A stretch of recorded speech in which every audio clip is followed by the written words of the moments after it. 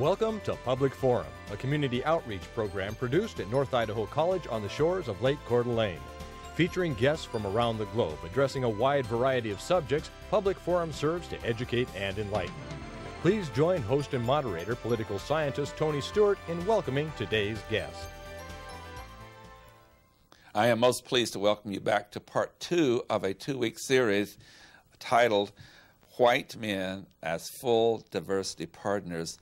We have a very, very informed guest, and it was such a delight interviewing him last week. His name is Michael Welp, or Dr. Welp. He holds a bachelor's degree in psychology from Iowa State University. He holds a master's degree in organization development from American University in Washington, D.C., and his doctorate degree in organizational development is from Fielding Graduate University in Santa Barbara, California. Dr. Welp, I just really enjoyed your expertise and knowledge last week, and thank you for sharing so much time with us. Thank you, Tony. It was a pleasure. And as always, I'm pleased to have our regular panelist, Janelle Berg, who's an attorney in the state of Idaho, and she will commence today's questioning. Welcome back to the program. Thanks. It's going to be fun today to discuss some of these subjects with you. Last week we talked a little bit about your background, and you've had some very interesting and unique experiences both in your life and in your work experience. Can you share with us some of your background and specifically about your time that you spent in South Africa, what it was like? It was a fascinating time for me. In the world, it was just 6 months after Nelson Mandela was released from prison. And so a lot was changing in South Africa. And I had the honor of facilitating intensive 7-day outward bound courses that were set up for interracial team building. A lot of mining companies had folks who were working on the same shift come together to learn how to work together. And even though they worked together for many years, they had never slept in the same room together. They never ate the same We're talking table. now about black men and white men. Right.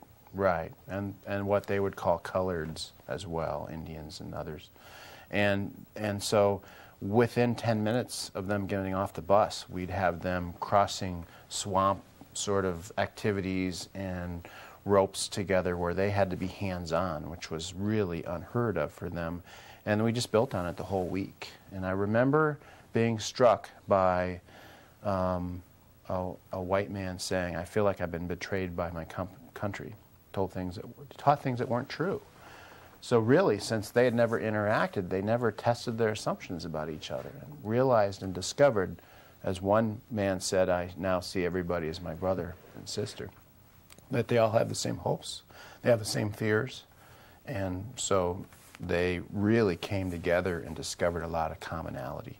And that was a wonderful thing to watch. I got to partner with a black African instructor, and we'd lead the whole process for the week, and that was, of course, a wonderful partnership for me as well. And you learned something from that about how white men think about themselves. I did. It was a remarkable sense of, partly to be a white man is not to have to think about the white male part of you. And same as a woman, to be a white is not to have to think about it. And I don't really think about how that gives me a different view of the world. And so I realized this is not that different than what it is in America.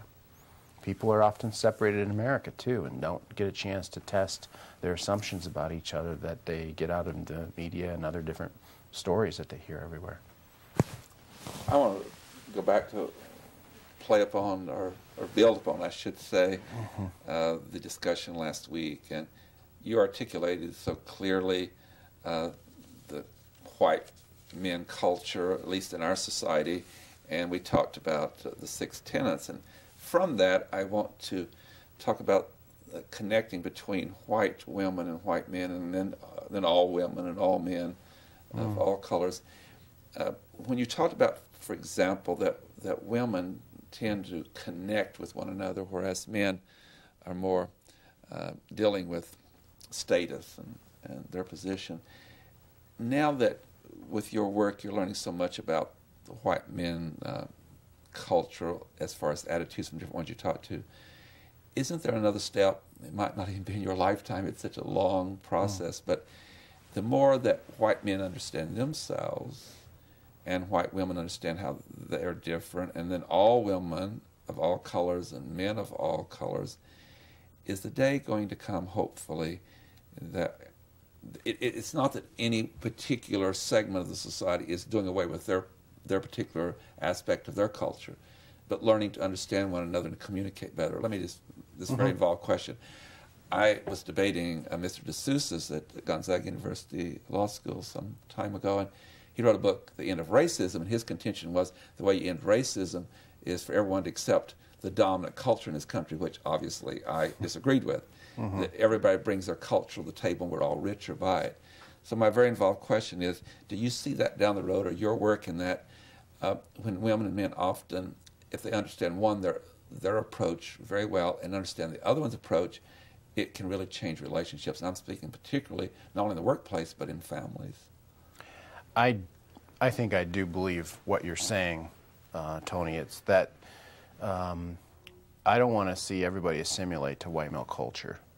And just as much, I don't want to see all white men automatically assimilate as this is the only way to be, this is the only way to think, because any culture has downsides and upsides. And if we only have one culture as a solution, then we're locked into things, and that doesn't work all the time. So sometimes, you know, with that low tolerance of uncertainty, we have to accept complexity. One of the paradoxes, we talk about several different paradoxes around diversity for white men, but one is sameness and difference.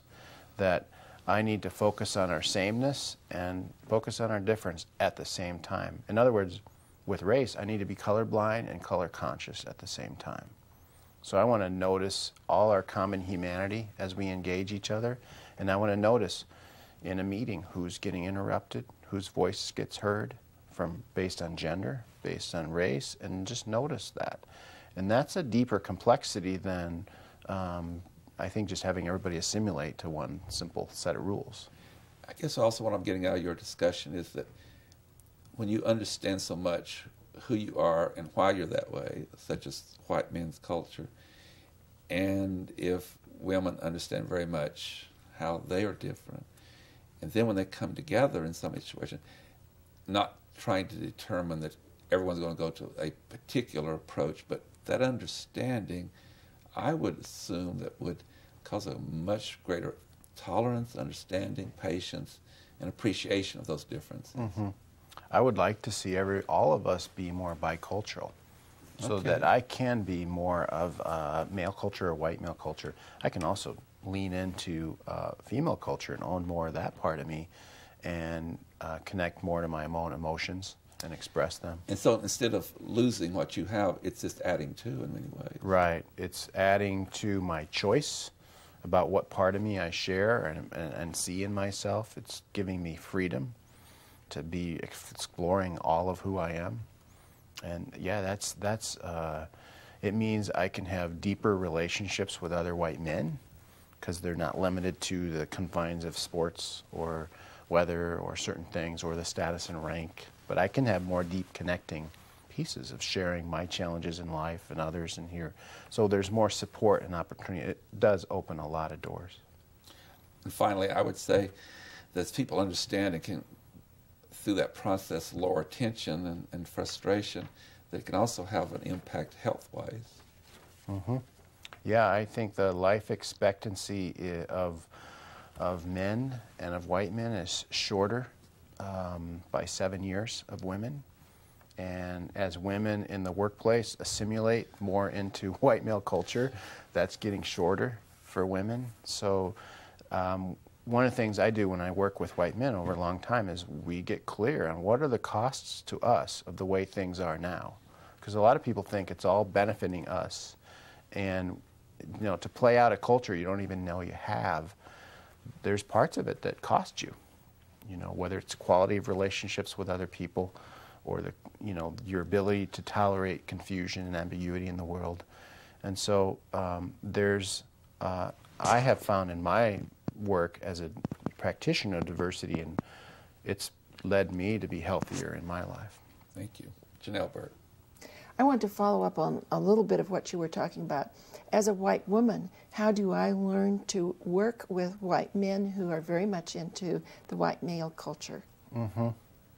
Well, one of the things that we end up working a lot with white women in organizations is making sure you're not colluding and protecting those white men from learning about themselves.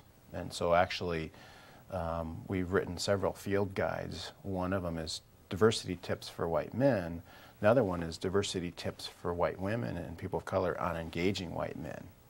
And so those are two of those books that really help you kind of question your assumptions and what's your learned history of how you typically engage white men. There's probably been experiences in your life that you've learned from that inform you about how you typically interact with people. And so it's a reflective way to look at that and say, you know, am I carrying anger or frustration from my past experiences into this partnership that I'm trying to build right now? And looking at that and trying to let go of that or move past that. And then my second part of the question has to do with age and how that reflects in how people interact with one another, as far as white males, both white males and women who are interacting with those white males. Age is a huge diversity issue today in the workplace based on my experiences, in that a lot of our mindsets and leaders' mindsets from an older generation of what looks productive isn't what they're seeing a lot of younger folks exhibiting. A lot of younger folks can multitask. You might see iPods and headphones on, and yet, as one leader from Georgia Power said, it doesn't look like they're working at all, but man, they're the most productive group I ever have. So it's getting out of the box of what we think of is productive or effective relationship. We're sort of relearning another culture. It's a cross-cultural, generational difference. And these issues that we've been talking about are layered in there as well. Thank you. I wanted to mention, Dr. Welp, that you have a number of booklets, and I'm just going to show one here. This one is called Diversity Partnership Tips for White Women and People of Color Engage, and we have a lot of other ones here. And so this is part of the work when you do it. I assume that they read these or get them in advance. And for people in our audience who would be interested in your work, I'm again going to repeat, and I'm going to put up the website that you have, and it's www.wmfdp.com, and that stands for White Men as Full Diversity Partners, and I'm sure your work is there on the site. Explain a little bit to us how you do use the booklets in your training. And I mean, and do they read these in advance of your coming to the site? Some of our programs, they read them in advance. A lot of our programs they have their own materials. These books we recently wrote about a year ago to help our material. A lot of people asked, we don't have time to engage in a deeper relationship with you, but we need your perspective. So we wrote these to reach a broader audience. So they're actually self-facilitating. There's a lot of reflective questions. There's exercises in them that you can do as an individual or as a group. And there's been some organizations that have used those. Monotma County of Portland, Oregon has been using them with a majority of their managers and supervisors, and it's complemented with some workshop experiences that complement them, but mostly they've been using them as resource guides. And although these programs are emphasizing white men and their culture, and as you've indicated on the show, particularly last week, that oftentimes white men kind of feel left out of the discussion of diversity because the emphasis has been, as you said, on women or on race issues of people of color or gays and lesbians, bisexuals, in that category. In your work, do you find there's some major differences between the amount of information that white men have their culture and men of color? Or is it, do men of color understand more, or in this diversity program, has it been given more attention, and therefore is there work to be done in that area also to, again, bridging understanding across these lines? Well, there's a lot of organizations that have fewer men of color, so that's missing a lot in organizations. And everybody has work to do around how to partner with others. And so we help white men partner with other white men and with women and people of color. And we help men of color, for example, as with white women, look at their assumptions about partnering with others, including with white men, and what assumptions do they carry in past experiences. And it's holding everybody accountable for learning and exhibiting a core set of leadership skills. The subject of the other book, which is, am I showing courage? Am I connecting head and heart in the way I engage others? Am I tolerating ambiguity and turbulence? Am I having the ability to step up and have difficult conversations? Those kinds of skills everybody needs to learn, regardless of who you are. Janelle Burke.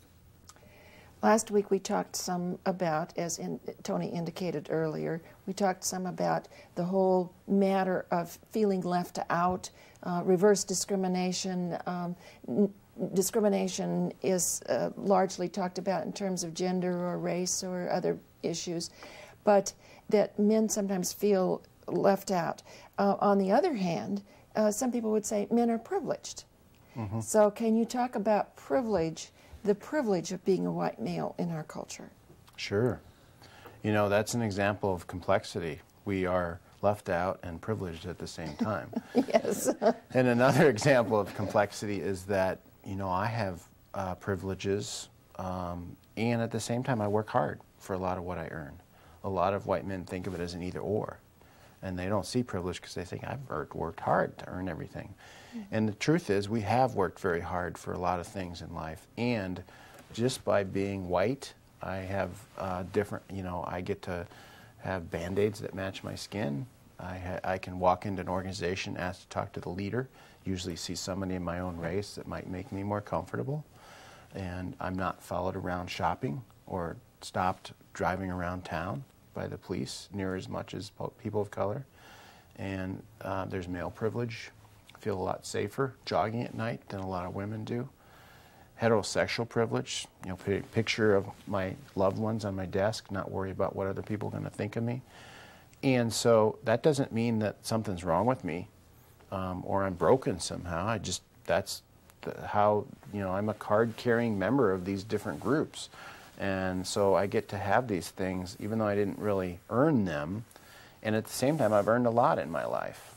Now, if I've never looked at that experience of how my experience different than Janelle's based on our gender, then not only do I not know about that, but I don't know that I don't know about that. And that makes it hard to partner with others in the workplace because you kind of get frustrated and you're like, you just don't get it. And I'm like, well, what is it I don't get? And so it's about looking at what is it unique about being white and male or heterosexual for those of us heterosexual, and starting to look at that and accept that and not mean that it's my fault somehow. I like the other paradox we talk about is it's not my fault. I'm not responsible for something that happened 300 years ago, slavery, for instance, and at the same time, I'm responsible for how differences play out today in terms of a level playing field or unlevel playing field. I would think that from your work and when you have a group that's really interested and you have time with them, that one of the growths out of this whole process would be that, and you've mentioned several times for white men having choices after they understand the process, I would assume that from that it's almost a great relief that they can, by having the knowledge, then they can make those choices. And maybe some things they don't want to continue, that's been a burden to them, and other things they certainly do want to continue. Mm-hmm. I've seen white men go home and change their relationship to their sons and daughters and have a more connecting relationship, and or choose to listen to their spouse a lot more, as opposed to what I think is a good white male. I'm supposed to fix things. So I don't know if you ever give your spouse feedback, or I don't want you to fix this. I just want you to listen. So it's really becoming more choiceful in a way I'm not an automatic pilot as much as I was, and this helps me. I see liberation in this a lot for white men. I've talked to a few young men at the college level that said to me that they have a very connecting relationship with their mother, and they have wonderful fathers, but because of the cultural characteristics there, that I've had them say to me that they're 18 or 20 and said, my father's never told me he loved me. And so with some of this, maybe that can, as you already said, can make a much different relationship with their children. Sure, definitely. The other issue I want to get into, I made a few notes here earlier today, and we have a lot of different environments that we're in and work in. Some people work in corporations, and some people work in schools, K through 12 or higher education. Others work in local, state, or national government. Some are in the military. Some work in religious organizations. Do you see differences in the role of white men depending on where they spend most of their working years within those differences, depending on where their occupation is? Well, I see difference in sameness, that paradox, you know. So there's the same thread of white male culture in most of my experience of a lot of us. And yeah, a nonprofit organization, you're gonna be focused on tighter resources, trying to manage that, a more mission-driven, passion-driven, and the white men in there reflect that. And so it's a little bit varied, but underneath I see the same patterns of the same challenges of people partnering together. And the biggest point I think that is common is, do white men challenge each other and interrupt things that aren't appropriate? Say, for instance, things that are happening around sexual harassment. Or is it always a woman or a person of color that needs to intervene?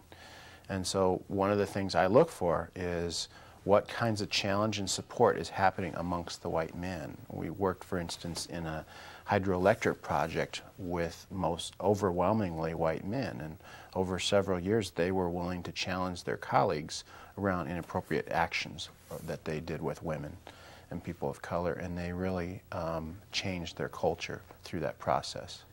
I would assume much faster, and it would be more a relief for people of color or women if it, in that environment, if the men are the ones that also, from within, making some corrections. Right, and if you think back to the original sort of framing of diversity, it's always focused on women and people of color and other groups. So white men don't typically see their role and how critical it is to step up and engage each other, and not with a 2x4, but with compassion to challenge and support each other. Method and approach. Right. Janelle Burke. We're going to have some listeners out there that are going to be saying, well, what is the white male culture?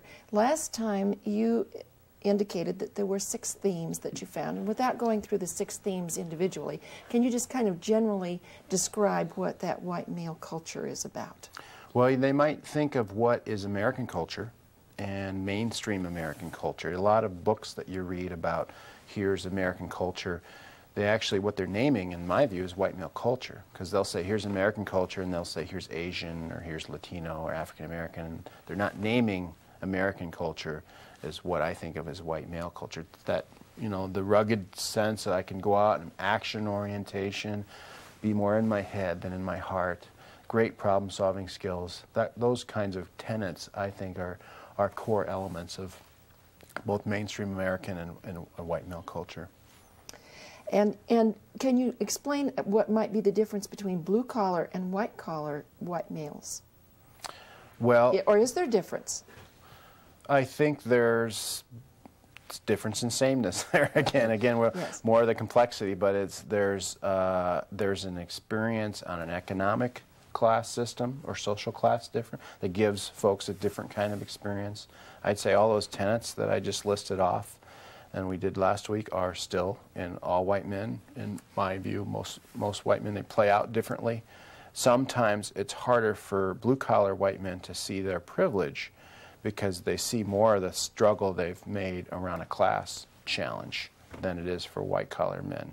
And again, it's accepting for them a both and, that yeah, I've worked hard for everything I've done in my life, and I've had these pieces by having white skin or being a male that make things in life that I don't have to deal with. Nobody ever looks at me and says, I got my job because of affirmative action. And if I'm working with Tony and Tony performs poorly in his job, it doesn't reflect on me. I'm just another individual white male. Versus Janelle, if a colleague of yours, another woman, performs poorly, people look at them and say, well, women aren't just qualified. They're not qualified. So it reflects on you. But there's pieces like that that are part of having privileges. There's stuff I don't have to deal with that other people have to deal with. Quite often in this program, when people in different fields like yourself, a question we've asked so many times over the 34 years, from all this work, could you share with us one of your greatest excitements and enjoyments and fulfillments from the work you've done at this point? A humanistic story that's very helpful to you in your work. Well, I love seeing people transform themselves. We do a lot of work these days with teams of people from corporations and other companies where they come with either an intact team or their partners, and they learn things they never realized about each other, and they really find that if they really take the time and practice having deeper kinds of partnership conversations, it can just, really help them be more freer, less fearful, and they can actually get a lot more work done, and they don't have to spend as much energy worrying about things, and they accept their own humanness and the humanness of their colleagues, and they get into supporting each other's learning. And that's really freeing to watch, that change. And I assume that you get emails or letters or phone calls that give you energy to continue on your work. Mm-hmm. Yeah, every once in a while we hear stories about somebody out there being courageous and stepping up and naming something that's been going on for a long time that nobody's intervened on. And that gives me joy and kind of feeds me to feel like this is worth it. One of the enjoyments in education is former students oftentimes will be in touch and talk about in a very wonderful way how education has changed their lives, and they like to share those stories with you. Dr. Michael Welp, thank you for being with us these 2 weeks. It's been very informative, and I know our viewers are going to greatly appreciate it, and we have left them information if they'd like to be in touch with you. Again, good luck in your work, and thank you for being with us. Thank you, Tony. Thanks, Janelle. Ladies and gentlemen, I hope you've enjoyed these 2 weeks as much as we've enjoyed bringing them to you with Dr. Michael Welp with his organization called White Men as Full Diversity Partners. Next week we'll be moving to yet another subject, as we do from week to week or every 2 or 3 weeks. Then we'll be going to a topic we think you'll be interested in. Until then, please have a good week. I am Tony Stewart. Recorded on the campus of North Idaho College, Public Forum is the longest-running in-house college production on PBS. Each episode is pre-recorded live and is an educational outreach from North Idaho College. Please join us at this same time next week for another edition of Public Forum on this public television station.